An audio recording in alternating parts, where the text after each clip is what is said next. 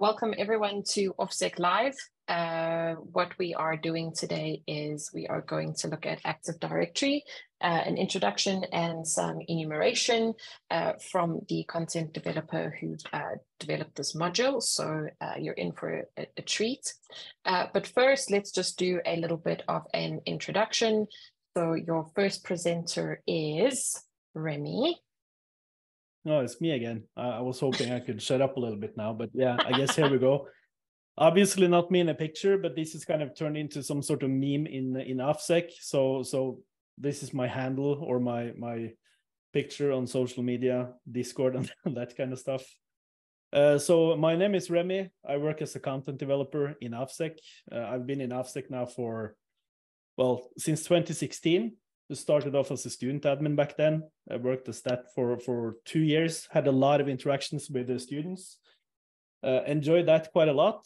And then I went into a lead position, then some technical management, and then COVID hit and we started something called OffSec Academy.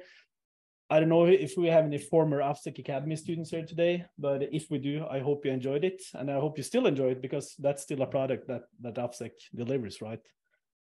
Then after that, I did a live training in person. Then I took a little bit of a break to get my hands dirty in the penetration testing industry in the real world to keep myself updated a little bit and that kind of stuff.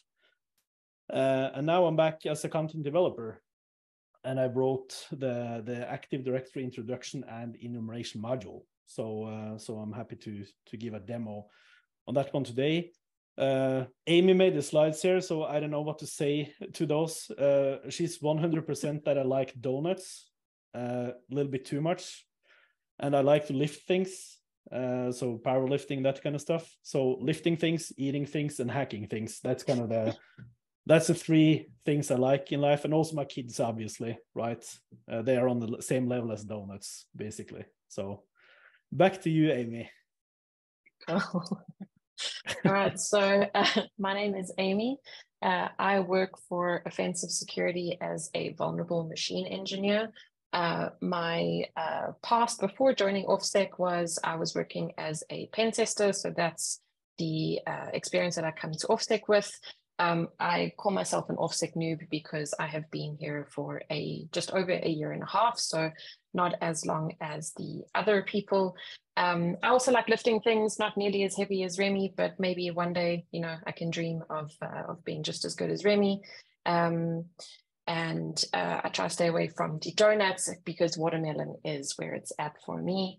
And for anyone who doesn't know what a vulnerable machine engineer does, it means that we create the machines. So what I do is I help to create the labs and exam boxes for OffSec. And this is just a quick little overview of all the things that we're going to be chatting to you about today.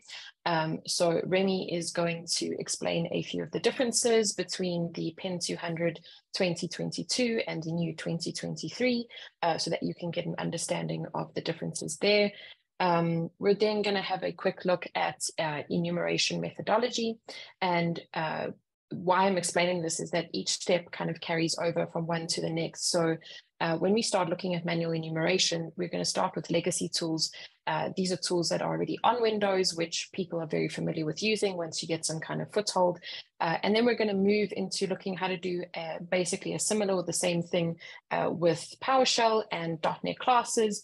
And the step after that, we're going to move into using scripts like PowerView, which is a very popular script, with specific focus on object permissions. And then we're going to segue into automated enumeration with a special focus on Sharphound and Bloodhound. It's going to be a really, really cool demo. You're welcome to ask questions in the chat. I'll be monitoring that chat and asking Remy questions as we go, if the questions are directly related to what he's showing. And if we don't answer a question immediately, we can get to it at the end because we do have some time for Q&A. So over to Remy again. Yes. So yeah, obviously we are talking about the new version of PWK, the 2023 version. So next slide, Amy, please. Here we go. So I just want to touch base on some of the differences in the modules from the 2020 edition of PWK to the 2023, right? So as I mentioned earlier, I have been talking to students for many, many years, and I really, really appreciate the feedback we are getting. And I wrote this module quite a lot based on the feedback that I was getting when I was working directly with the students, right? Active Directory can be a little bit of an intimidating thing because it's so huge and so complex, and it can be a little bit difficult to grasp it. In addition to that, in the previous version of PWK, we kind of threw a PowerShell script at you guys and told you to, hey, script this and you know, everything is going to be fine. And the script worked, right? But it was a little bit PowerShell heavy. So for this edition right now, we are taking a deeper dive into PowerShell and .NET classes in the directory services namespace. And we are still building our own script as a transition into PowerView, right? Because you kind of want to understand what your scripts are doing. And if you don't understand the PowerShell code, then you don't really know what PowerView is doing either, if you use that, or Bloodhound for that matter, right? So we take a deeper dive there. We're using way more PowerView now for the manual enumeration. There's been some changes from Microsoft when it comes to logged on session enumeration, which is kind of painful. It was introduced in a somewhat specific Windows 10 version, and we're going to touch base on that in the call today and in the courseware, of course. A new introduction is object permissions, which is very important to enumerate when you look through Active Directory. They can be a little bit tricky to get a grasp on, but I hope that with the current courseware, you will be able to learn it pretty fast, right? Also, domain shares is a new thing that we enumerate more in the course now. And of course, Sharphound and Bloodhound is kind of two go-to tools that we really, really need to understand if we're going to enumerate, especially bigger organizations, right? So it gives you some fancy graphics and that kind of stuff. And we're going to do that in the demo today as well. Now, the last point here is a dedicated environment tailored with exercises for each section. And this is not only true for the ED module, this is true for every single module, right? So you will be able to spin up your own group of virtual machines, follow along the course material, so you can do exactly what we are doing in the course. And then you have another VM group, which is called kind of exercises, right? Where we do some slight changes, and you will be able to kind of test your abilities based on what you learned, right? I can assure you that those are not super complex, but I really, really recommend going through them to, you know, at least as a verification that you understand the content, right? Then, of course, we have capstones as well, which we have talked a lot about before.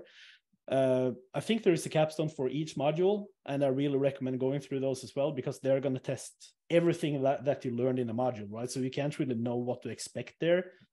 And they're going to act as a really, really good primer before you dive into the challenge labs, right? So I think that's it, what I have to say on the slide there, Amy. If you guys have any questions about anything, feel free to type it into the chat, right? We're going to try to monitor that as much as possible. So I don't remember what the next slide is, Amy. Sorry, I didn't memorize this. Okay, there we go. It's your turn. Yes. It's my turn again. Yay. Okay, so this is a graphic that we created just to try and explain a little bit what we mean when it comes to Active Directory enumeration and the methodology to do that. And this is a combination of something that is linear and circular. And that's because the process isn't somewhere that you just start and you finish up, and it's very easy to get to from point A to point B. So the demo that we're showing today is we're starting with the foothold already. We don't have to get that foothold, so we're not covering that stage of attacking. But once you've got that foothold, you're then going to want to enumerate. And if you do an enumeration really thoroughly and really carefully, you're likely to find something that we are referring to as an additional foothold. An additional foothold could be access to a different user, access to a different machine that then helps you make extra steps on your way to trying to compromise that domain. And what I've added here is a section for notes, because whatever your methodology is, whatever's most comfortable to you, get in the habit of documenting everything that you do, because you don't know at what point as part of your test or as part of your studying that information is actually going to be valuable and the thing that you need to get to that actual domain compromise. So and you'll see there's a little, there's 3 little arrows inside that circular diagram. And that shows that that's not just a process that you do once. It's a process that you have to do over and over and over again to actually be able to move all the way through an Active Directory environment. And once you've got a little bit more information, you can then start with lateral movement. That arrow starts with blue and ends in purple because it's also hinting back at the circular section that you may have to do a few other things before you can actually make progress again, before you get to domain compromise and being able to submit your report or whatever it is to your client. And that is it for AD enumeration. And we're going to, I'm going to now explain to you the corp.com environment, which Remy is going to be doing his demo in. There are 6 machines in corp.com, 3 clients, a web box, a file server, and a domain controller. There are 7 users in this domain. You can read their names there. And it's just, this is obviously a small environment. We don't want to have something too big that gets overwhelming. But this is just to give you an idea of exactly what is in this environment before we jump into the demo. And it's back over to you, Remy. Woohoo! Cool. Let's see if I can share my screen then. That would be pretty cool. Let's see. Okay, I think we're good. Can someone in the chat? Okay, so you can see it on your end. Chat. Yes. I've always seen streamers talk to their chat. I like to do this. Where's the Rickroll? We might get a Rickroll eventually.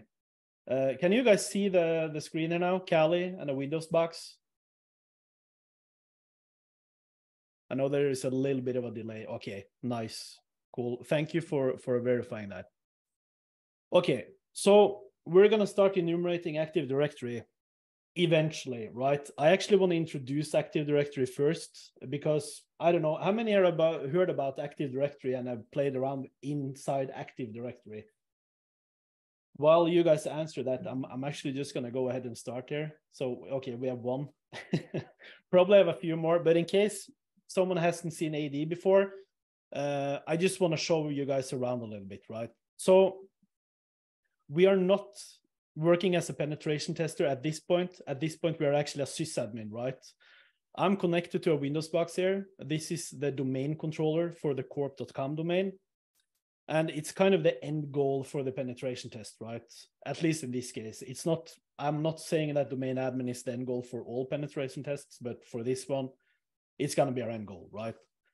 But I'm logged in here now as Jeff admin, which is a domain admin for the corp.com domain, right?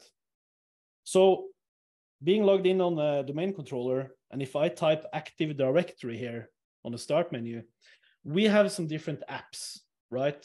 We have Active Directory domains and trusts, sites and services, the AD module for Windows PowerShell. This is a pretty cool one because you can actually manage Active Directory just using PowerShell. It sounds hardcore, but it's actually pretty cool. We have Administrative Center, and we have Users and Computers. Users and Computers is the management app for Active Directory. This is the app most sysadmins spend most of their time in when they are dealing with AD, especially when they are making changes and that kind of stuff, right? So we're going to focus on this one. I'm going to start it here. And we can see that we are met with a graphical user interface of some sort. And before even talking about, you know, enumeration and that kind of stuff, I want you guys to just look at this as kind of a database, right? That contains a bunch of objects.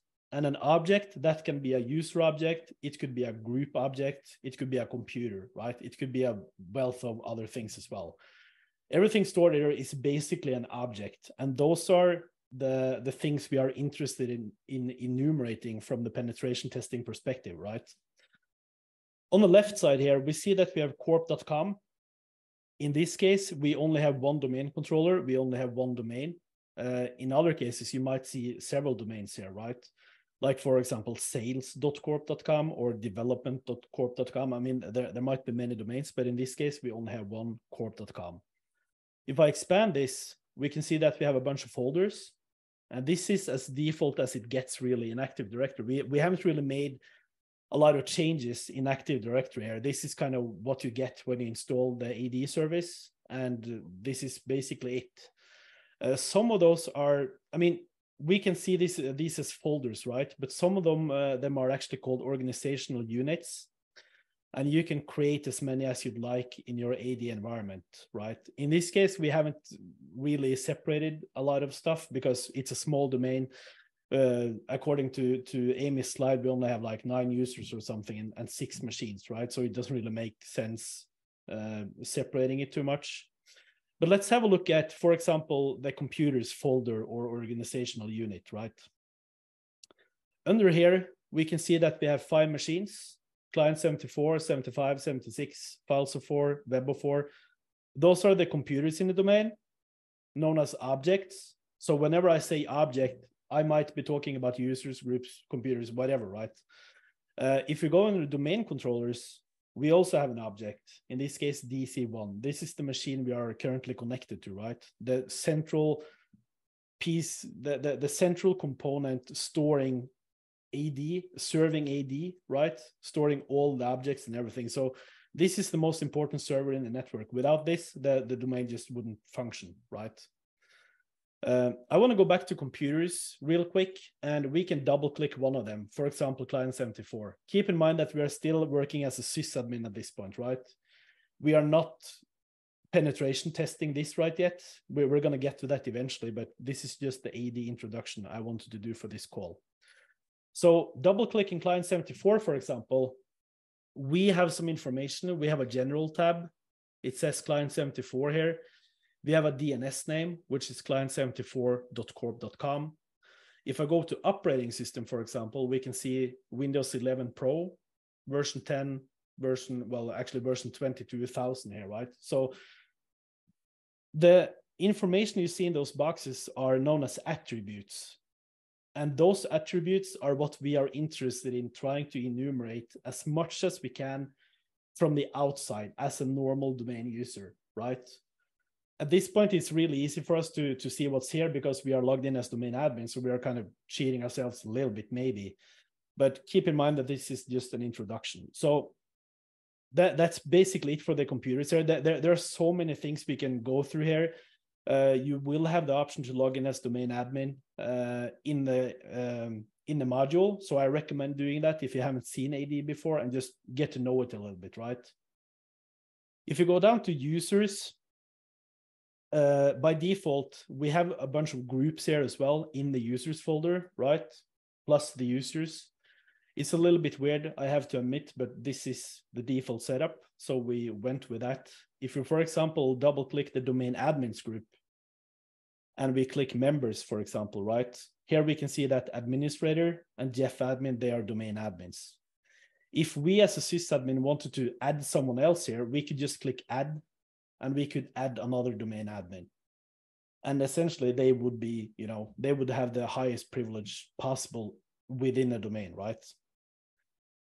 So keep in mind, Jeff admin and administrator, they are domain admins. So hopefully we can figure that out without having to log into AD and check. If you click on Jeff admin here, for example, his user, under general, we have a bunch of other attributes as well. We can see that we haven't really filled out a whole lot here. So there is not really much to enumerate for those particular attributes for Jeff admin, right? But let's add, for example, a description here. We can do OSL call 24th of March, right? We can apply it, and then we can see if we are able to enumerate this from the penetration testing perspective afterwards. That would be cool, right? We can go to account here. We can see his username. It's a domain name, and then Jeff admin. We can see in this case that the password never expires is set, for example, which I would say is a bad security practice in Active Directory. If you know, the account gets compromised and you don't need to change the password, it might stay compromised for quite a while, right? But even though if you gain access to a domain admin, you will be able to set this setting yourself as well, right? So, but yeah, I would say don't have password never expires on your stuff, right? In the lab, we had to do this because we obviously want you guys to log in without having to brute force a password every time it has to be changed, right? We aren't that evil. So also, if you go to member affair, we can see again, rather than going to the domain admins group and see who's a member, we can also enumerate the user and see that, okay, Jeff admin is a part of the domain admins, right? So look at this as kind of a database. We want to enumerate this, and we're going to try to do that right now. If you have any questions, just type them out in the chat. We can revisit this later as well if needed, but for now, I'm going to log out of the domain controller, and we're going to start our penetration test, right? So I'm currently logged in to client 75 as the user Stephanie. This is a low privileged domain user. We are not local admin on the box or anything like that. I mean, we can check that real quick. For example, by trying to start command prompt as administrator, we're getting prompted for a password and we don't have any password. So we are not the local admin here, most likely, right? I mean, there are several other ways we could use to check as well. But yeah, this is our standpoint and or starting point, right? We could, for example, say this is an assumed breach scenario. So it's a gray box penetration test. Let's say we were handed a laptop with a username and a password that allows us to log into the domain. Or maybe we compromised Stephanie via some sort of client-side attack or something like that, right? So we can use our imagination for that. Can you guys see the text here, or should I increase it? I would like to keep it like this, but if not, let me know if it's too small. Bigger, I can go one bigger maybe. Let's see, font. We can try 28 and see how it looks like. It's a little bit bigger. Okay, so we're now in a command prompt. We can type who am I. I'm pretty sure all of you know what the who am I command is, but I've seen some confusion when it comes to a domain versus local machines on where exactly you are logged in, right? So in this case, we can see that we have the corp /. This means that we are logged into the domain itself as the user Stephanie. If this said client 75, we would not be logged into the domain. Then we would have a local user account on the client 75, right? And speaking of local user accounts, we can type net user. I'm sure most of you have heard about this before. This is a legacy tool that has been, you know, in Windows forever, pretty much. And if we type this, we can see that we have the user accounts for client 75, which is an administrator, some default accounts, and an OffSec account, right? Now we can use net user to prod, for example, OffSec directly. And looking here, we can see that OffSec is a part of the local admin group on the system itself, on client 75. And we need to keep in mind now that we don't have local admin privileges on this box. So it could be one of our goals eventually to try to find a service or maybe somehow take over the OffSec account to get admin privileges. But we kind of did this on purpose, starting with a low priv user, just to show how much stuff you can actually do just with a regular domain user, right? So we're starting the course with what I like to call legacy tools, net.exe, because you can actually do some enumeration with it in the domain as well. Now, if I just type net user, as we saw, it's going to enumerate the local accounts on client 75. But if I add /domain to the account, we can see here, or not to the account, to the command, sorry. We can see that the request is being processed at a domain controller for domaincorp.com, right? And we can see that it actually outputs the user account stored on DC, on the domain controller for the domain. So just from a low privileged user, we are actually able to enumerate which users are present in a domain. We have Dave we have IIS service, Jeff admin, Jen, KRBTGT, Pete, and Stephanie, right? This is what we saw earlier when we had a look at Active Directory itself. And we can now start prodding users directly. What I like to do is to have a look at my own user. You should always know what your foothold can do, right? So let's clear the screen and do a net user Stephanie and do /domain. Well, actually, just to showcase this, because I know that there is a little bit of confusion sometimes on this local versus domain thing, right? If I just do net user Stephanie here, we can see that the username could not be found. And this is because this query is being run locally on client 75. So in order to figure out this in a domain, you need the /domain flag to run this via LDAP, which is the communication protocol used by Active Directory, right?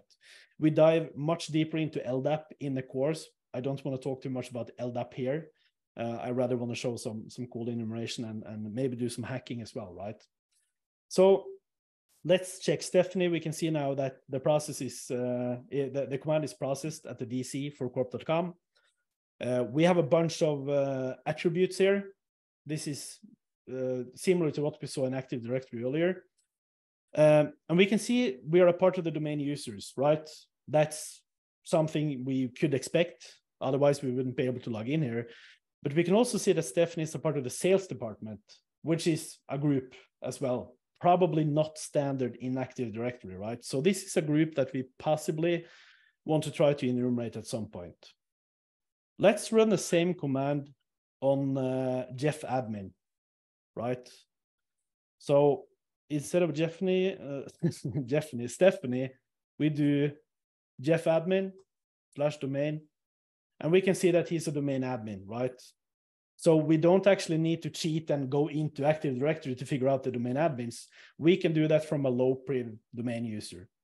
And if we look at the comment here as well, this is the comment we added as an attribute earlier in the description field, right, for Jeff admin. And I have found many, many weird things in description fields in my life, including passwords, because some sysadmins may think that, hey, no one is ever going to see this anyway, only the ones looking at AD, right? Little do they know that you can actually enumerate this from a remote standpoint with a low-priv user. I'm not saying all sysadmins are doing that, obviously, but I've seen some weird setups from time to time during penetration tests, right? So this essentially wraps up what we want to do with the legacy tools, because there are some restrictions on this NetExe that we may not be aware of, but we have no other choice than to diving into PowerShell a little bit when it comes to AD enumeration, right? In the course, we build our own script, own enumeration script. I didn't want this to be a scripting call, so we're simply just going to skip that for now, and we're just going to dive right into Power Review, right, and try to do some, nasty stuff. So I'm going to clear my screen. I'm going to start PowerShell. Actually, let me do PowerShell EP bypass, because Power Review is a script, and we need to bypass the execution policy in PowerShell in order to run it, right? So I'm going to go into the C:/tools folder on the client 75. If you take the course, you will also have access to this. It's already pre-built, right? We have a bunch of tools here, but for now, we're going to focus on Power Review before we eventually move into Sharphound, right? We're going to do that in this call as well, which is why I might be talking a little bit too fast here. I'm sorry about that. Tell me to calm down if it goes too fast, right? So to import Power Review, we just do import module, and we point to Power Review. We hit enter, and Power Review is now loaded in memory. Amy, I don't know if you have the link for Power Review, if you could maybe share that. Well, actually, I have it here as well. Sure, I can share that in the chat. Okay, yeah, I also shared it. We can spam it a little bit so people can see it, right? I've seen big streamers spam stuff, but they have like 30K viewers. We are not quite there yet, but it is what it is. So that's the link for Power Review. And the reason we're giving the link now is that Power Review has so many commands. It's actually kind of insane how many commands you have there. So I don't want to go ahead and run get help and then go through all the commands. I would rather you guys to just check the script out, and you can see all the commands available. Also, if you want to learn something about a specific command there, which I had to do when actually creating this module, I highly recommend doing that because there are some really cool stuff going on. I also want to mention that PowerView is not, I don't think it's maintained anymore, and it's a pretty old script, but it still works. So we decided to add it into PWK 2023 as well, way more now than we did it back in 2020. Actually, I think what we had for 2020 doesn't really work that well anymore for newer operating systems, right?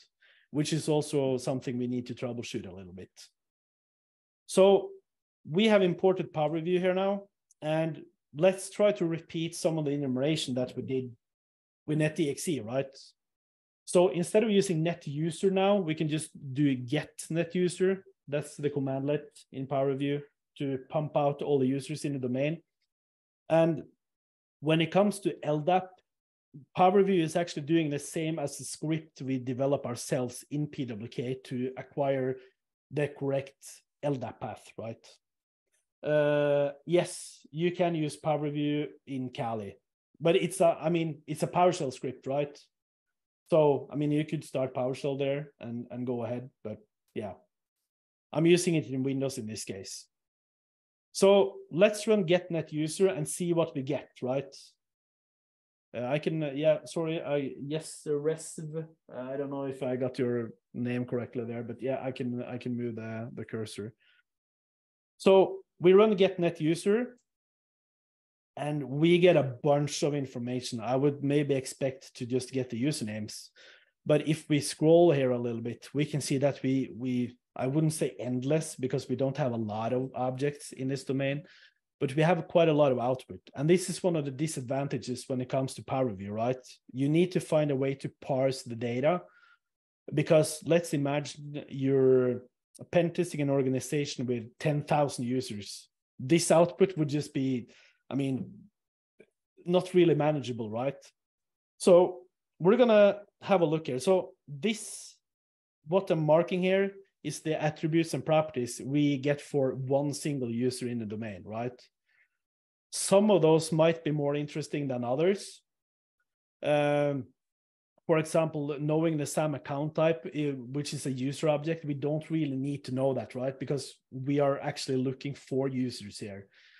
But just to come up with an example, for example, SAM account name, which is the username for the user, most likely. And maybe, let's see, last logon, for example. This could also be interesting when they logged on the last time.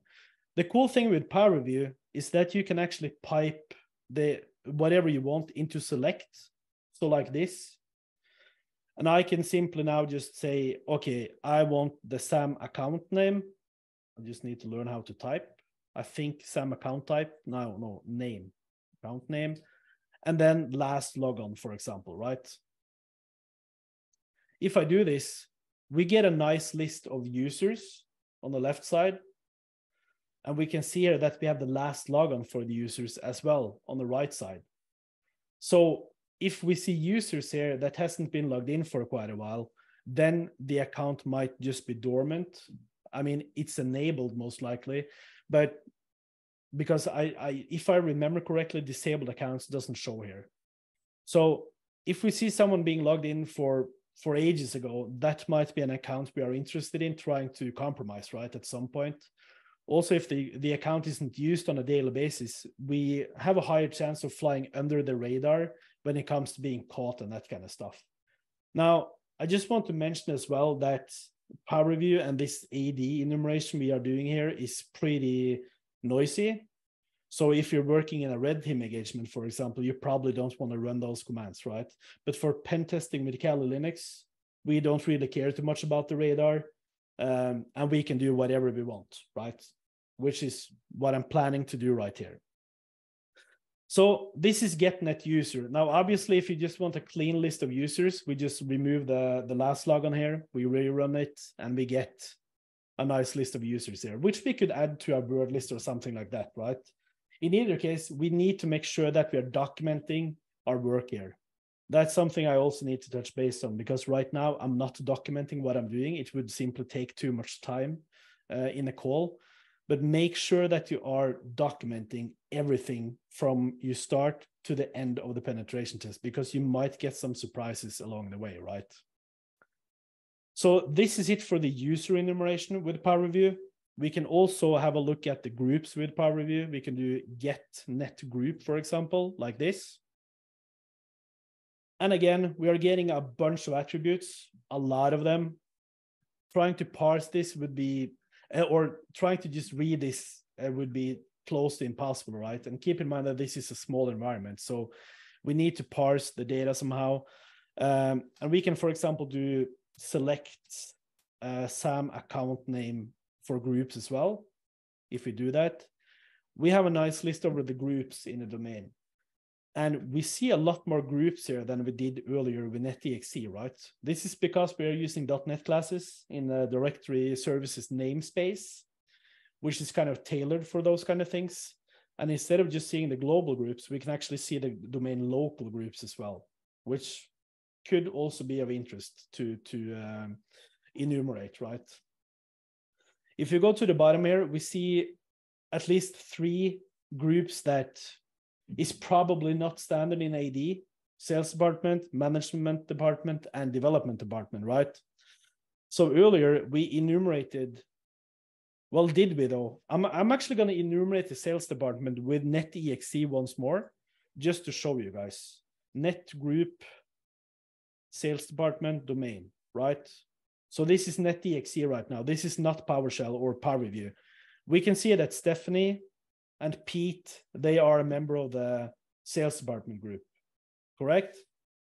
If I do get net group here now with PowerShell or Power Review, and we point to the sales department, and let's go ahead and select member. We don't need all the attributes that we saw earlier, right? We see something quite different than we did before. Let me just explain the output here a little bit. We don't just see Stephanie here. We see all sorts of other kind of weird things as well. DC Corp, DC Com, for example, and CN users, CN Stephanie. This is actually known as a distinguished name in Active Directory, which is a unique value for Stephanie in this case. Stephanie is the common name.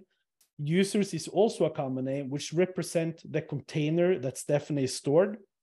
DC in this case does not stand for domain controller, it stands for domain component. And DC Corp, DC Com is kind of the, what should we call it, root or base domain, right? This is where our search will start. But this is a unique identifier for Stephanie, which is required by LDAP to function. So this is why it looks a little bit weird maybe. But we are explaining this in the course here, so don't worry if you may not have seen this before, right? But looking at this output compared to what we did with net.exe, do you guys see a difference here in the outputs? We need some more hype in the chat.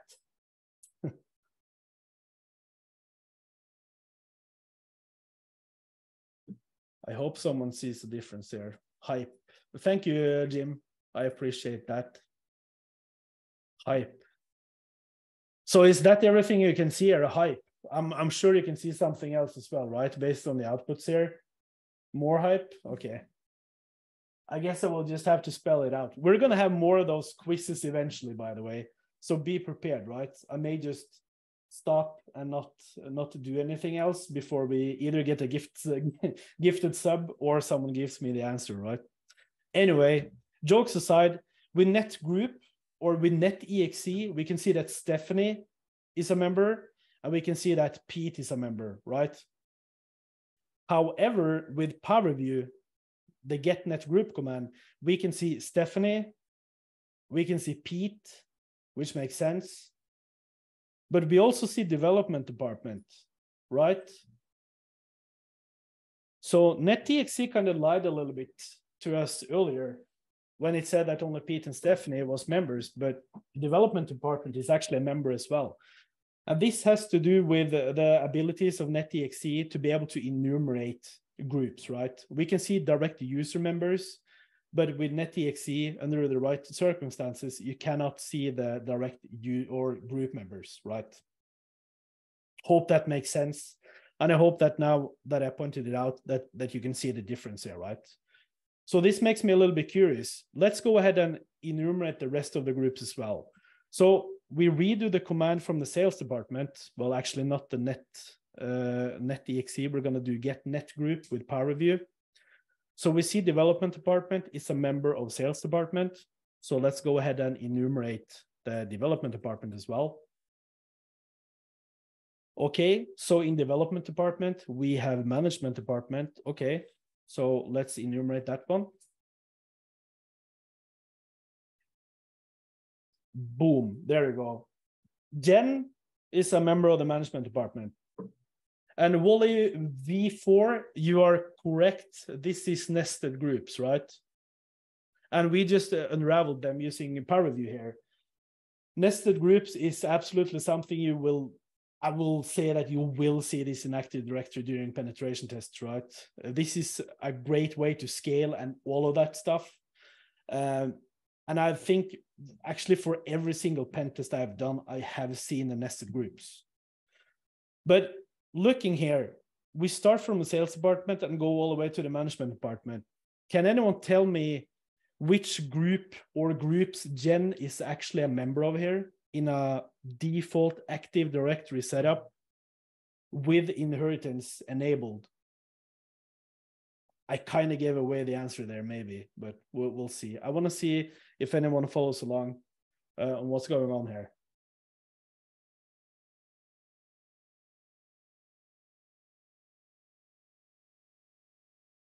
We're going to have the awkward silence. I know you like awkward silence, Amy. Yeah, so you guys are absolutely on a correct path here, right? Jen is a member of the management department. Management department is a member of the development department. And development department is a member of the sales department. So in theory, she's actually a part of all three groups, right? Yes. XDAC, all nested groups. So imagine if this was domain admin, for example. Fortunately, it's not. We didn't make it that, super easy to get through the course. But imagine as a sysadmin, you do a mistake when you do the nested groups like this. I mean, who knows? Maybe the development department in this case has local admin privileges on all clients, maybe even on servers in the domain via GPO, right? That's going to be up to us to enumerate. But if that's the case, Jen will also have that access. So if we are able to control Jen here somehow, we may at some point elevate our privileges in a domain, right? Make sense? So this is cool. Cool. I'm glad it makes sense. I'm happy to see that. So this kind of wraps up the group and user enumeration. We need to move on. We need to enumerate some more cool stuff, right? So I'm going to clear my screen here. Normally in a penetration test, if you have a bunch of IPs or clients, you would have to run Nmap, for example, or yes, this is live, Manish. You would have to run Nmap or various recon tools in order to figure out what kind of operating systems are running, right? With Active Directory, however, as we saw earlier, this is an actual attribute, and we don't really need Nmap in this case. Maybe we do at some point, but let's run get net computer, for example, like this. I'm sorry, I'm going to move the mouse. I keep forgetting that. Let's run get net computer. Much like the users and the groups, we are getting a bunch of attributes. Those are the attributes available to us and properties for one single computer object in the domain, right? We need to parse the data. This is one of the downsides I will have to say with power review in larger operations. It's going to be really tricky unless you have everything under total control, right? But let's see. We can have, for example, operating system, since we want to enumerate operating systems. That's a good one to filter on. And maybe DNS hostname, right? So let's do operating system. Let me clear my screen. I'm going to do select, and I'm going to choose operating system and maybe add DNS hostname, right? To see what we are dealing with here. And this gives us a really nice list. We have 3 server 2022s here. We have a domain controller. We have a web 04, most likely a web server. I would guess file server or files 04, which is hopefully a file server, right? Client 74, 75, 76. And this is information we saw earlier when we were sysadmining around, right? But now we are just enumerating this based on attributes. And this is pretty cool. Now, if you are to run an Nmap scan, for example, on those from Cali, you may not, if you don't have the DNS correctly set up, you may not be able to resolve the host name. For that, we can just do our resolve. Let's see, we could do NS lookup as well. I mean, many ways we can do this, but we have a resolve IP address commandlet in PowerView. So I'm just going to do an example here on client 76. And we have the IP address as well, which we could add directly into a text file and feed it to Nmap, right?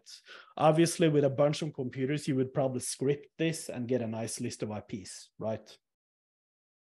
So that was kind of what I wanted to show for the computer enumeration. We're going to move into something way cooler, in my opinion, now, but this is kind of how you start gathering information in Active Directory. I would start with users, groups, possibly computers, and try to parse the data and look at what you got, right? So far, we have no attack vector, like whatsoever. Seems we are pretty far away from it as well, right?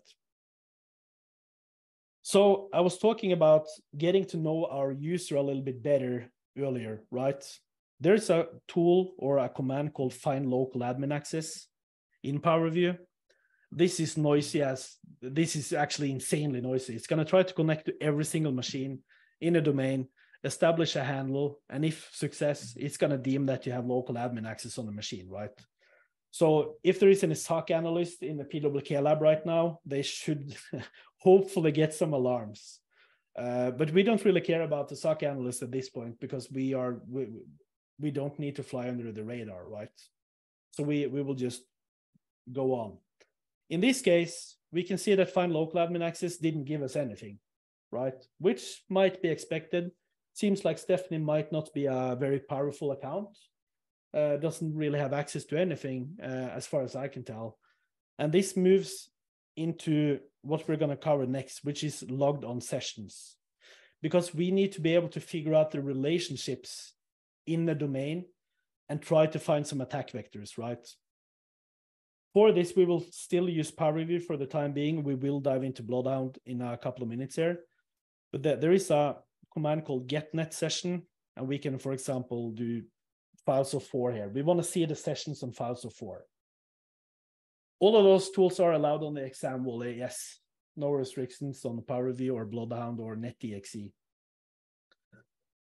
So getNet session, if we dive into the PowerView code a little bit, it's actually using 2 APIs. It's using the network station enum API, which require administrative access on a target machine in order to figure out whether or not or who is logged into the system. We know already that we are not local admin on any boxes, so that option is going to fail for us 100%. The second API is the net session enum API, which it has different query levels, but PowerView is operating by default on query level 10, which I believe Bloodhound is doing as well.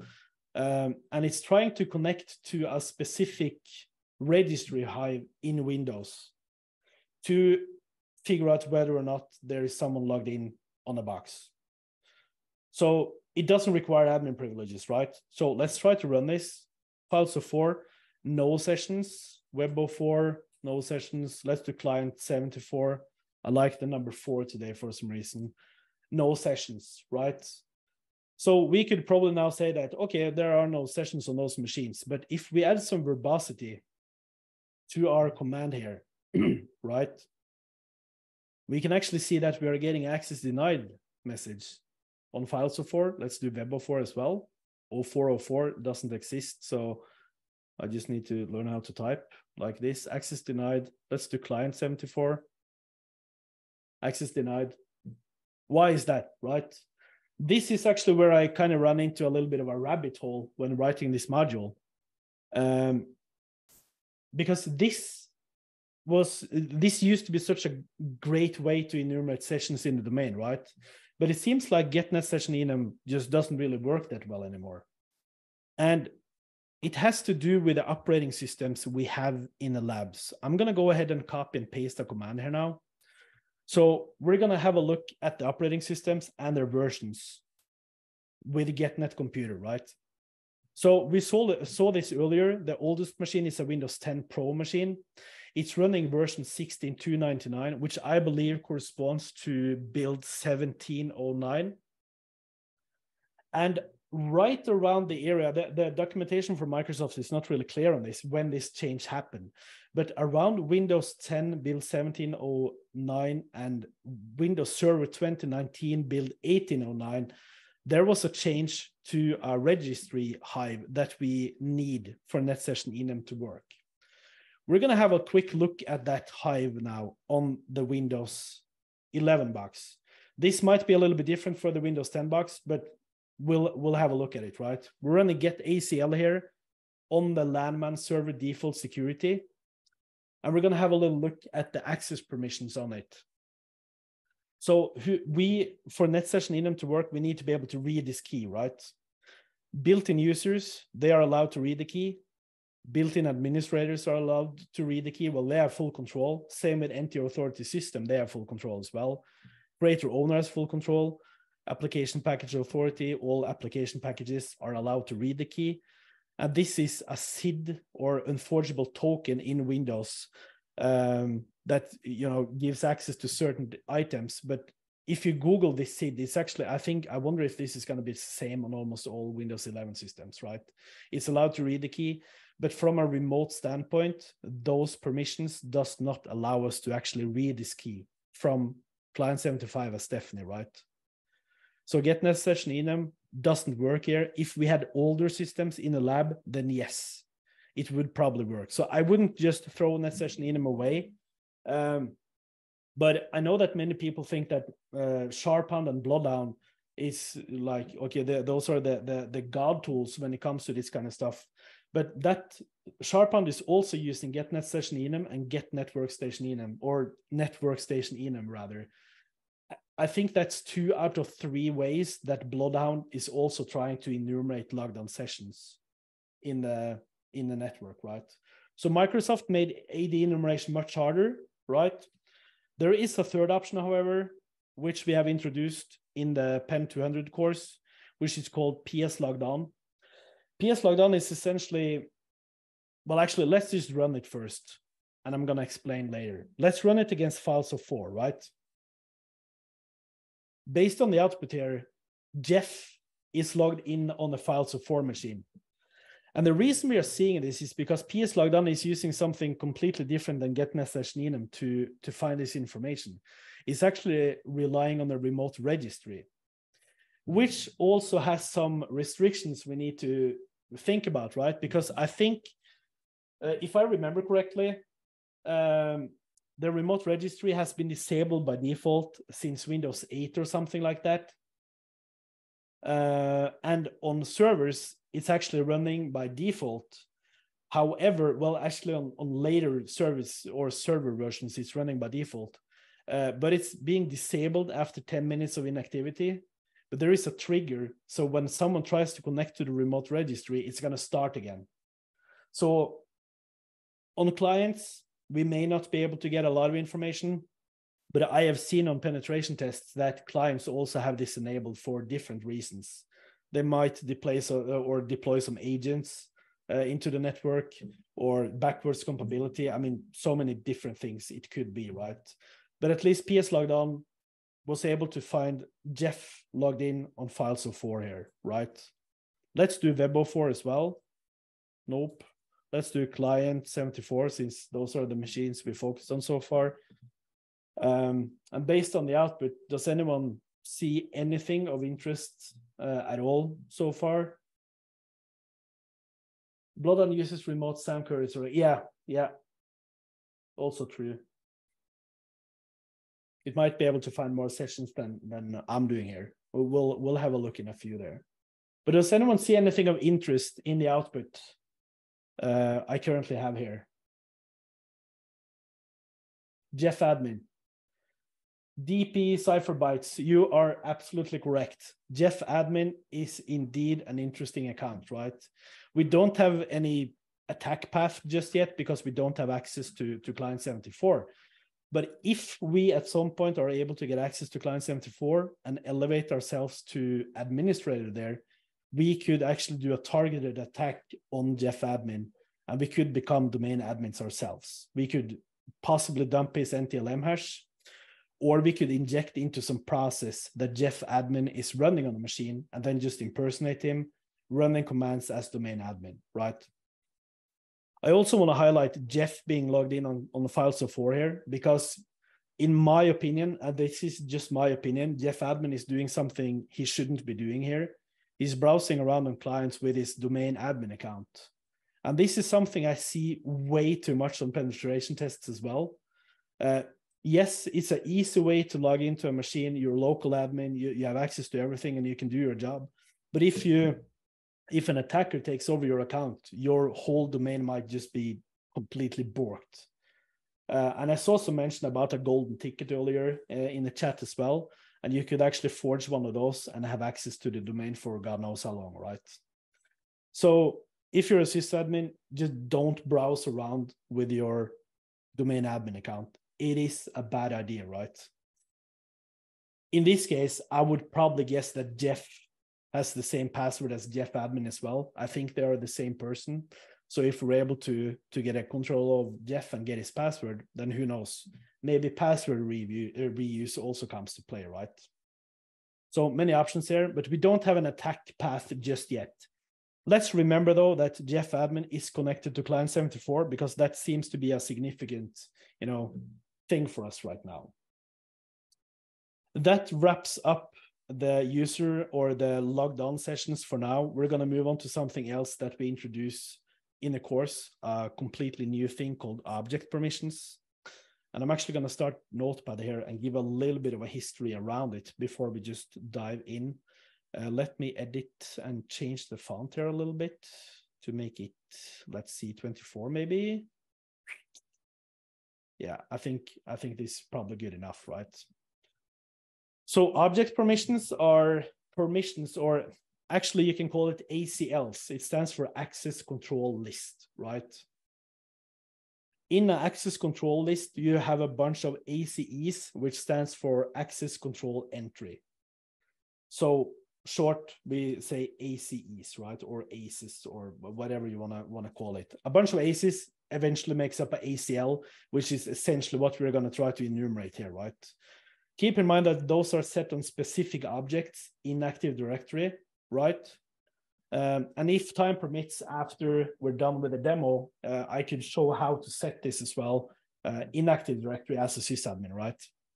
Now, looking at some of the ACLs here, or object permissions, we have something called generic all. This is the most powerful one. And as I've written here, it gives you full permission on the object. So for the object you have generic all on, you might as well just be the domain admin, because you can do exactly what you want, everything you want with that object. You are in complete control, right? Generic all is very powerful. We also have generic write, where you can edit certain attributes on the object. So if we are able to edit attributes, we might be able to take over the object as well, right? Write owner, we can change the ownership for an object. Write DACL here, we can edit ACEs on the object. Eventually, we could probably give ourselves full control using this, right? All extended writes, this is something that I've seen, well, actually, write DACL, all extended writes, and generic all is what I've seen the most. All extended writes is kind of a cool thing because it allows you to change the password or reset the password on a domain object, right? So we know that Pete and Stephanie, they are working in the sales department based on our enumeration. Let's just imagine that Pete keeps on forgetting his password every single day, right? He calls Jeff admin and goes, hey, Jeff, can you reset my password? I forgot it. And maybe Jeff admin is getting a little bit pissed off about this, and he doesn't want to reset or Pete's password every day. Then he might, let's say he gives all extended rights to Stephanie as an example, allowing her to change the password for Jeff or Pete, sorry, right? So Jeff admin doesn't have to do this job all the time. He's just delegating it to Stephanie by giving all extended rights on the Pete user object. So in that case, Stephanie can just go ahead and change Pete's password each time he forgets it, right? Or a pen tester comes in and takes advantage of this. Forced change password, obviously a very powerful one as well. If we are able to set this on an object and we try to log in with that object, they are prompted for a password change. And it doesn't ask you about the old password. You just need to input the new password. So essentially, you get full control over the account or object. Self is also pretty cool. We could, for example, add ourselves to a group, right? So there are many more object permissions than this, but I just wanted to point out some of the interesting ones for a pen tester. And we're going to focus on the generic all one, right? So let's close Notepad and go back to our PowerView script. And now I need to do some copy and paste because those commands are a little bit long. We're going to run something called get object ACL. There is a simpler way of doing it, which you will probably realize eventually if you take the course, but we are going to do this super manually for now. So we're running get object ACL. The identity is going to be management department because this is the department we want to see right now. And we want to see the active directory rights that equal to generic all on the management department, right? So anyone that has generic all on the management department is going to show up when we run this command. So let's try this. And again, as usual, we get a bunch of data, right? It seems like we have 5 or 6 objects or something here. What I'm marking here now is one object that has generic all permissions on the management department, right? So we should probably parse the data a little bit and try to make sense of this. The object DN here, we are not really interested in because we already know that we are enumerating the management department, right? Object SID might be interesting, but we can see that the object SID is the same throughout our output here. So I would take an educated guess here and say that this is the SID for the management department, and we don't necessarily care about that one either. What we actually care about here is the Active Directory right and this SID in the security identifier. The security identifier here is the SID for the object that has generic all permissions on the management department, right? So let's try to make a little bit more sense of this. I'm going to copy and paste again. We're going to run the same. Well, actually, I need to learn how to actually use the keyboard here, like there. So we're running the same command all the way up here. This is the same command that we just run, but we are piping it into select, and we want to see security identifier and the Active Directory rights, and those only, right? Let's do this. And now we have a little bit more manageable output. We have the SID for whoever has generic all permissions on the management department, right?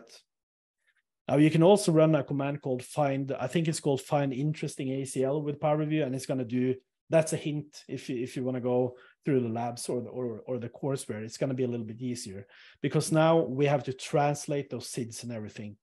The find interesting ACL, I think it's translating the SIDs into friendly name directly. So we need to translate those numbers we see here somehow. We can do that with PowerView as well. Yeah, and as being mentioned in a chat here, every single object in AD has a SID, right?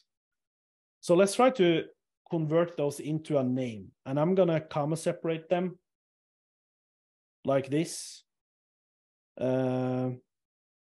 This is an awful lot of manual work on a Friday. I kind of regret doing this on a Friday.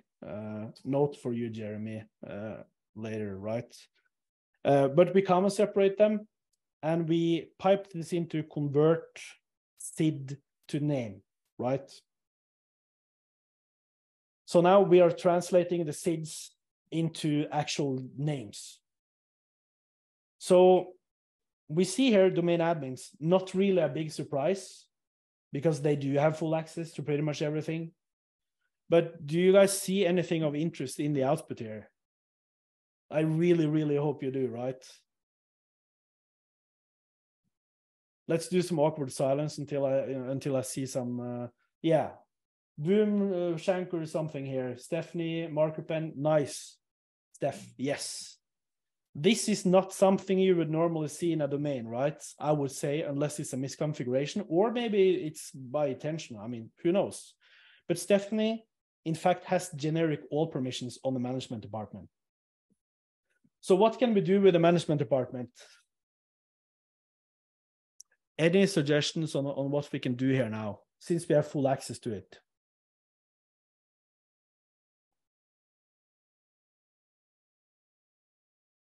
We could do pretty much anything, but I want to see some we could even more. I mean, yeah, we could start Mimikatz at this point, but we wouldn't really be able to get much, right? Since we don't have any other, I mean, if Jeff admin was logged into client 75, even at this point, we wouldn't be able to do Mimikatz because we are not domain or local admin. You will need to have admin rights to use Mimikatz. But keep in mind, we are in full control over the group, right? We can't really impersonate any tokens here because we don't have any tokens to impersonate. Add Stephanie to admin. I'm going to go ahead and say that Alice is on the right path there. I think what you mean is we could add Stephanie to management department, right? Since we have full access to the group, we could go ahead and do that. Before doing it, let's do a get net group and choose management department, and select member. We only have Jen there, right? If I do net user, let's see, net user Stephanie, no, we need to do net group, management, department, and we can point to Stephanie, add. We need to remember our /domain, otherwise this is going to be running on our client, which it won't work. We can see that the command succeeded. Let's do a getnet group on the management department again. And we can see instead of just having Jen there now, we have both Jen and Stephanie due to the generic all privilege on the group, right? So we have full access on the management department. And if we recall back now, Jen was a member of the management department, which again was a member of the development department, which again was a member of the sales department. We now have the same permissions with Stephanie. So at this point, I would say it would be a really good idea to repeat parts of the enumeration we have done. And this kind of goes back to what Amy showed with the methodology earlier, right? The cycle kind of repeats itself because we don't really know yet, but we may have just escalated our privileges within a domain due to the group membership, right? But I want to show you another cool thing instead. So let's go ahead and remove Stephanie from the management department group and verify that we did clean up after ourselves. Now only Jen is there. Given the name of the management department group, I think Jen might be an interesting account to look closer at, right? So let's enumerate the object permissions on the user Jen as well. Exactly the same command as before. We just replaced management department with Jen. We are looking for generic all permissions, and we are interested in seeing the security identifier and the Active Directory rights. Boom. Let's see what happens. So again, we have 5 things here. We remember earlier that the 512 here, SID, belong to domain admins. Let's just be a little bit more on point here. I'm gonna try and convert this SID into a friendly name. What's his current use right now? Okay, so we are still, before I translate this, I just want to show we are still connected as Stephanie, right? But with the permissions, by adding ourselves to different groups, we may have more permissions in the domain. But we have removed ourselves from the domain groups, right, to do some new enumeration. So we are still operating under Stephanie here. Let me redo the command there, get the ACL, and I'm going to copy this and convert SID to name. What does this tell us?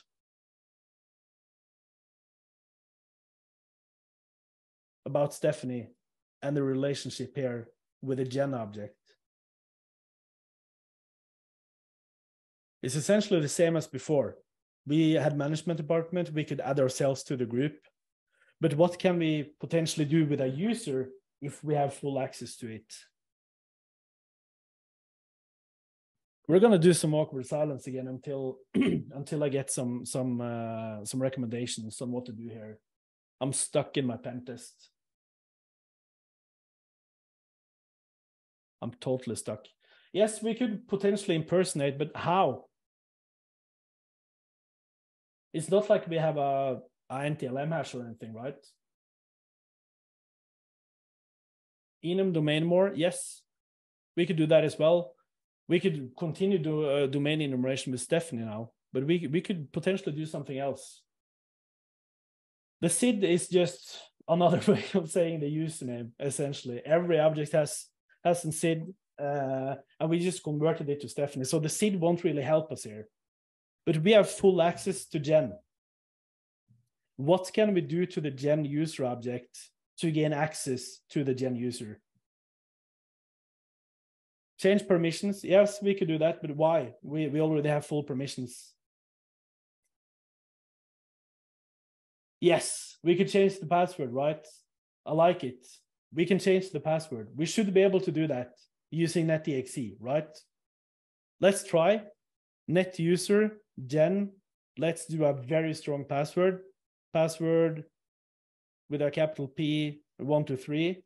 This is my favorite password. I also know that Amy uses it on pretty much everything, so I didn't say that, but yeah.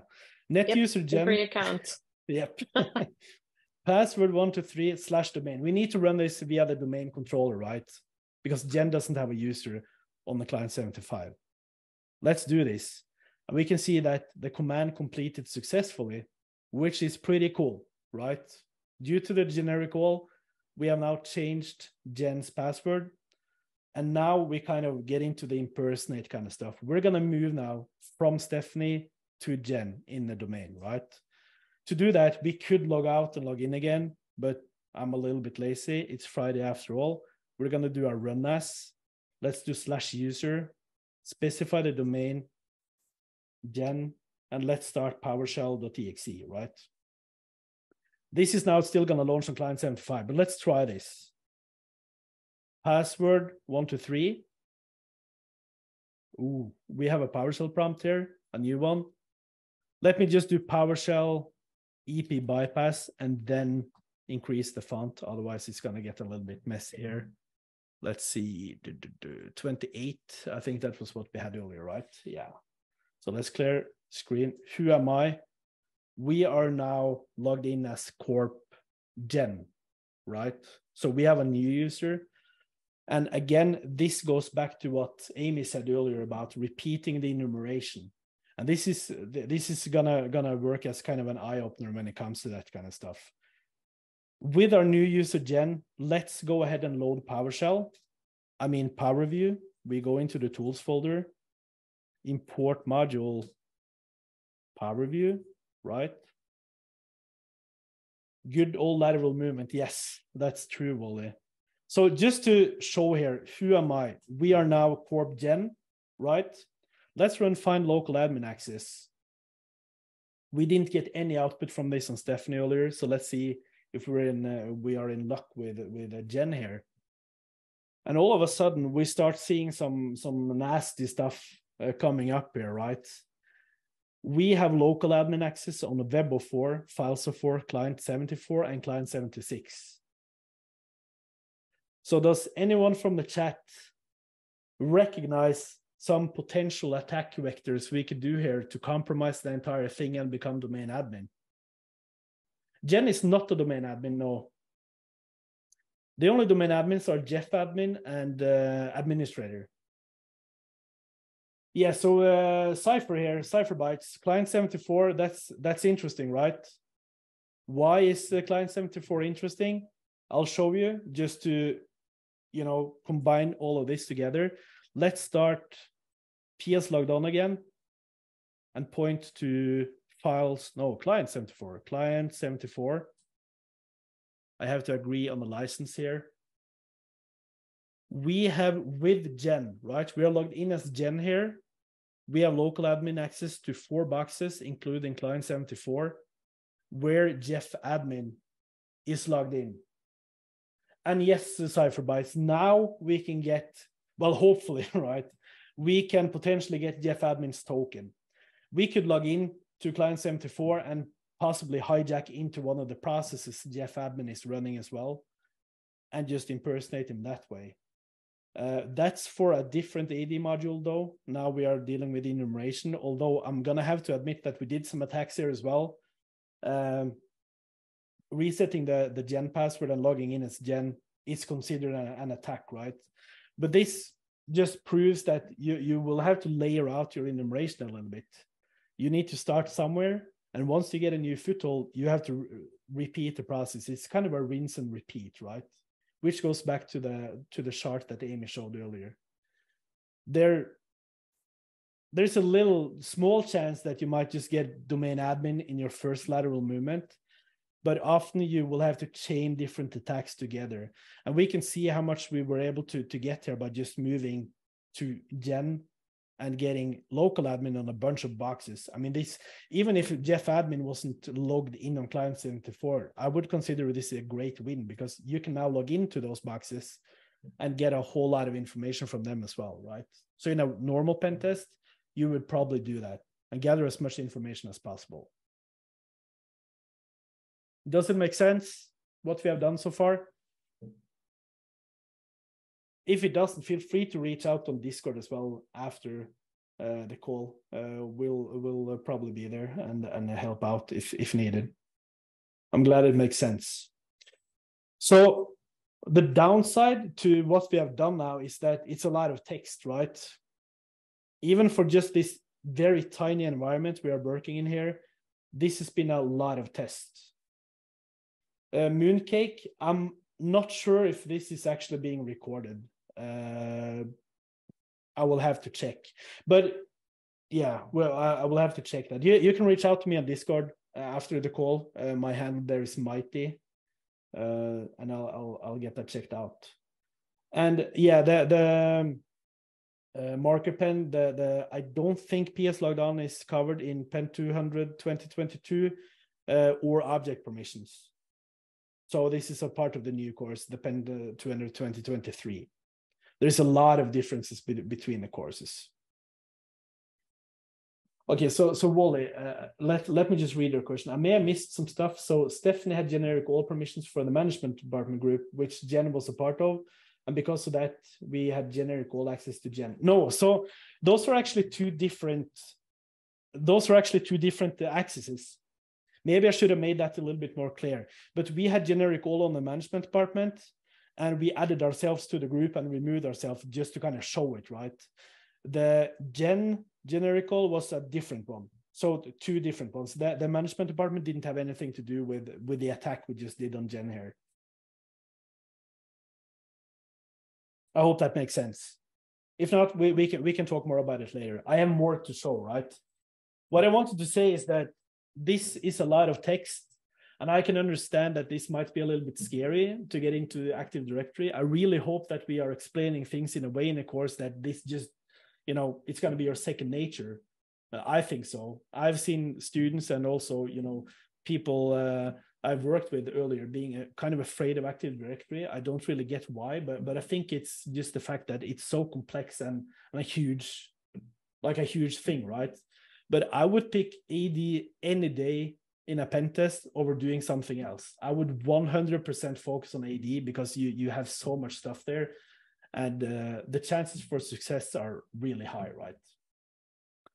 So with that said, let me clear my screen and go back to our folder, the tools folder. We're going to have a look at Bloodhound since I promised that. Now, in order to use Bloodhound is actually the tool you use to analyze data.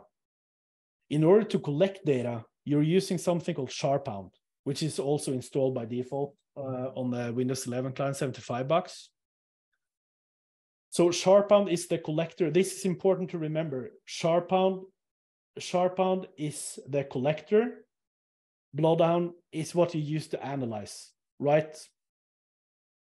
So we're going to run Sharpound in the domain first, and then we're going to transfer the data over to Kali, where we will use Bloodhound. So we're going to run this under Jen, right? Let's do a who am I. We are still logged in as Jen. We could do it from Stephanie as well. It won't really matter because Bloodhound is going to see it regardless. Let's do an import module Sharpound, right? That was Power Review. I'm sorry. It's getting late. We're going to import Sharpound. Now Sharpound is in memory. And to see the help, the command, this is actually a little bit weird. I don't understand why they did this, but in order to start Sharpound, you actually need to run the command invoke Bloodhound. I really don't know why it's like that. I think it might just have been a mistake or something from early days, and it just stayed like that. So I understand this is a little bit confusing, but let's have a look at the invoke Bloodhound command, right? The syntax is here. We need to run invoke Bloodhound. We need to choose a collection method, and we can choose whatever we want here. We can do search forest, stealth, LDAP filter, distinguish name, computer file. There are so many things we can do. For now, we're going to do it pretty simple. I'm going to copy and paste the command here. We're going to start invoke Bloodhound, use collection method all. This is pretty nasty. It's going to be a lot of noise in this network, right? You need to think a little bit about whether you should run this on a pen test or not, but in PWK, just go ahead, right? The output directory is going to be c:/tools, and the output prefix, we want the file to start with corp audit, right? So let's run this. And in a bigger production environment, this might take hours, right? But in our case, it's probably not going to take as long. In the output here, we can see what we are enumerating: group, local admin, GPO local group, sessions, logdown, trusts, etc., DCOM, SPN targets, many different things we are enumerating here. Bloodhound also supports something called looping, so that you can tell Bloodhound to loop for X amount of hours, because right now we are essentially taking a snapshot of the domain, how it looks like now, right? So if someone logs in, let's say 2 hours, we won't be able to see that. But you may have logout or Bloodhound or Sharpound just running for a longer amount of time to be able to gather more information. But in this case, and in PEN-200, you don't need to worry about looping. Everything is there already, right? So we can see that it completed. Let's have a look in our tools folder and see if we have some files there. We have a corp audit. I know this is a little bit small, but we have the file here. It's a zip file, which now contains a bunch of JSON files, which is used for the graphing, right? We're going to talk a little bit more about that later. Now, we could install Bloodhound on Windows, but I'm rather just going to use the one I have in Kali. And I'm going to start some file transfers here. Earlier today, when I discussed this, presentation with a colleague, I was using FTP. And he was like, who used FTP in 2023, right? But I've been using FTP now for like, I don't know, 30 years or something, and it just works. But I decided, okay, maybe I should try to be one of the cool guys as well. So I'm just going to set up a share on my Kali box using in packet SMB server called share. We're going to put this file into my desktop, and we're going to enable SMB2 support, right? So the share should be running now. Let me go grab my IP address because I never remember that. We are connected to the VPN, so it's this one. Let's just exit. With the share running, we can now go ahead and do / and the IP address. We can see the share folder. And let's go ahead and open a new file explorer here and just, yes, Bloodhound is allowed on the exam. Sentinel something. I don't know how to state your name, but yeah, you can use Bloodhound in the exam. So let's go ahead and copy the zip file into our nice share. There you go. Now I'm just going to minimize Windows. We are done with Windows. Finally back to good old Kali, right? Let's go to the desktop. We have a corp audit file here. In order for Bloodhound to work, we need a service running called Neo4j, which is a NoSQL database. And instead of having rows and columns, it supports graphs, right? And we will see why in a couple of minutes here, or seconds rather. Let me start Neo4j. Okay, it was already running. So let's start Bloodhound, right? We go through detailed how to start and, you know, configure Bloodhound in the course. So I'm not going to go through that right here. But I'm going to log into the database, the Neo4j database. And let's see, we probably get, we get no data returned from query here, which makes sense because we don't have any data. We need to upload the zip file.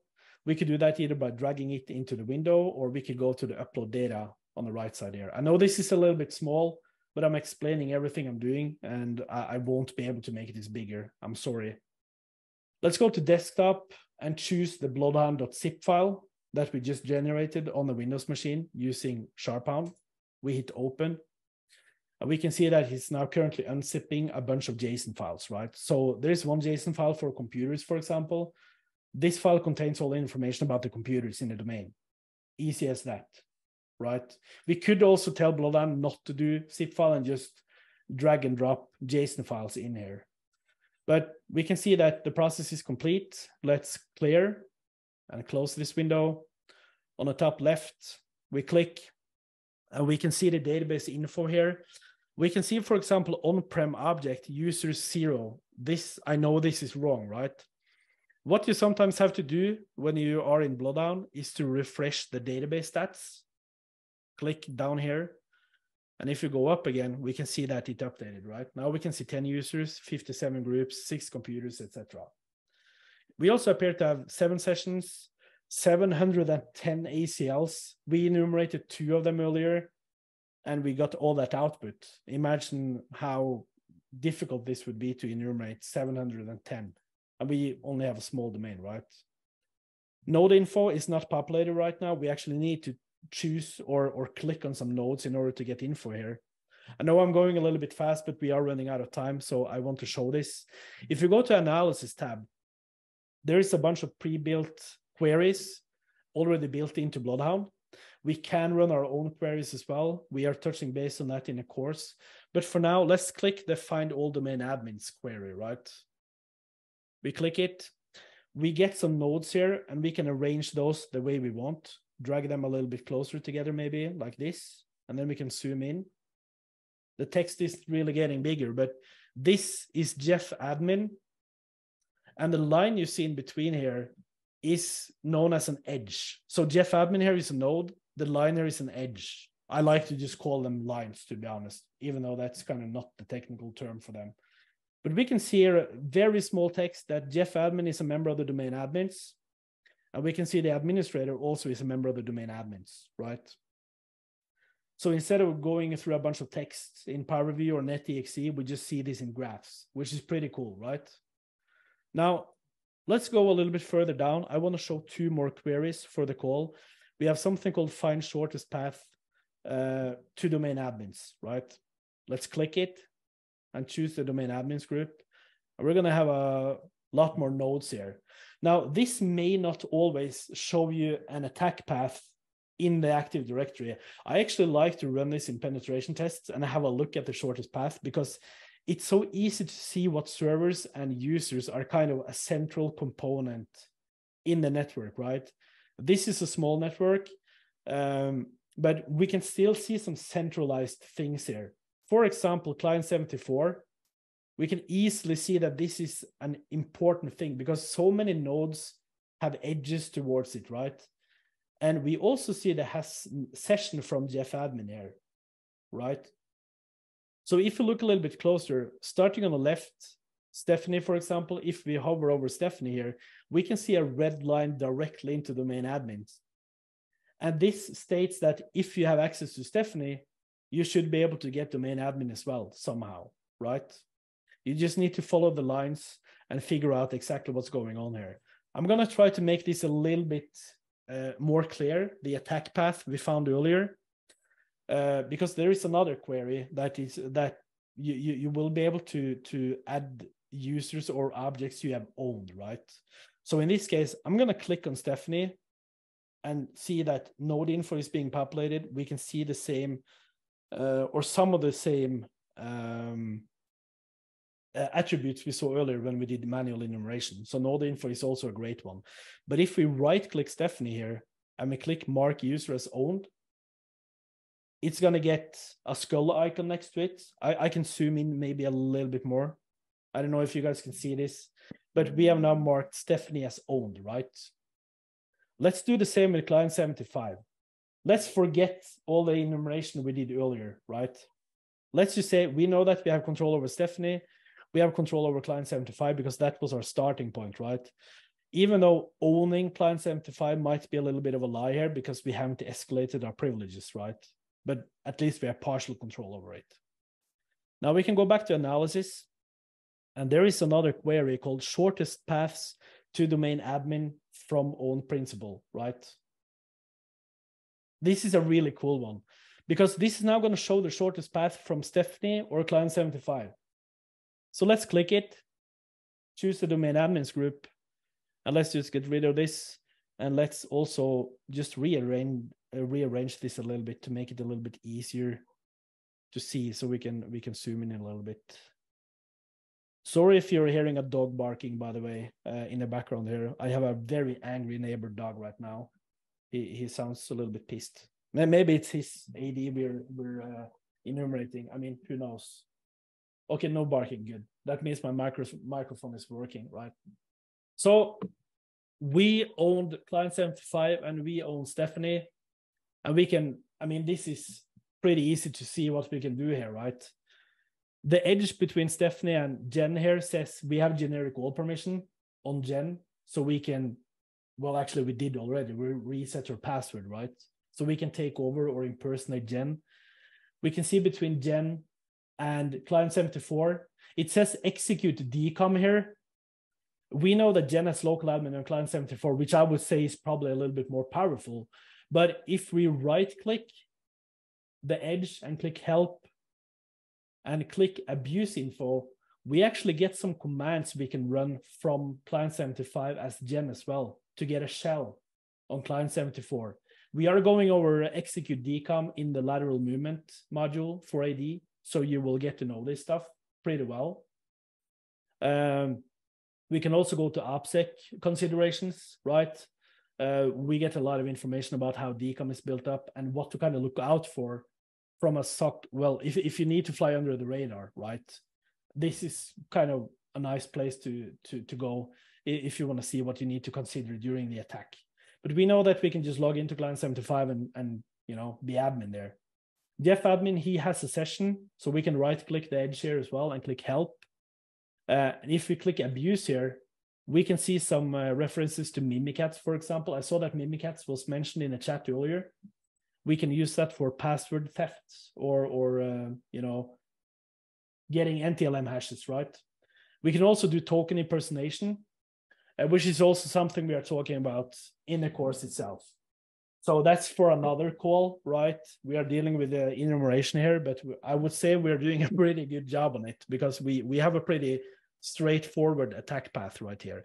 And then obviously in the end, Jeff admin is a member of the domain admins. So if we're able to impersonate Jeff admin, we have full control over the domain, right? And that's it. Amy, it's your turn to talk a little bit. I've been talking too much now, I think. Any questions to anything on what we have gone through? We only have 3 minutes left, so we kind of need to end the stream soon. There is an office hour coming up in 3 minutes. So I don't see any questions in the chat that you haven't already answered, Remy. No, I wasn't sure on the recording, Amy. I don't know, maybe you... Yes, I did get confirmation. It is being recorded and it will be available on YouTube. I see someone is asking about the resolution. I'm not entirely sure what the resolution will be. I know that it's not been very easy to see the output of Bloodhound, but at least Remy has explained every single step of the way. We can show, we do have a copy, a screenshot of this. It might be a little bit clearer in the presentation. While you do that, actually, let me just, we have some questions about, there are some confusions about Gen here. Let me, if we have the time for it, I'm going to log into the domain controller again. Let's say we just compromise the whole thing, right? We can imagine that we are just in total control, and we're going to go into the domain controller and check what exactly happened with Gen, right? If we start Active Directory here as domain admin again, and we search for the user Gen, and we go into the security tab, we see Stephanie here. If we go to advanced, let's see, Stephanie, where are you? There you are. She has full control, right? If we double click this, those are actually the ACEs, or this is the ACL that I was talking about earlier, access control list. So this is being verified. Okay, is Stephanie really allowed to change Jen's password? Yes, she is, because she has full control over the account, right? I hope that clears it up. If not, hit me up on Discord and I'll gladly go through this once again. I'm sorry, Amy. You're up. No, no problem. I was about to hijack your screen, so I'm glad that I waited a second. So obviously this is our time for Q&A. I don't see any questions.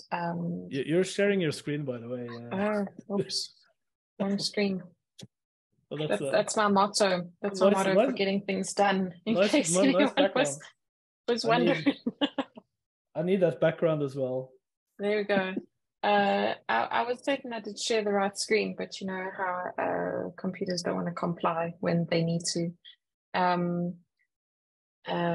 I was talking about our screenshot, and this is it for anyone who would like to see it maybe a little bit clearer than it was directly from Bloodhound.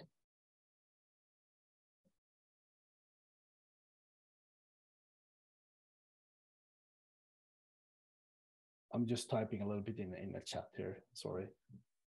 No problem. All right. Yeah, I think, anyone who's asking about those dates, sorry, Remy, someone has just posted in the chat all the dates of the OffSec lives for anyone that was asking.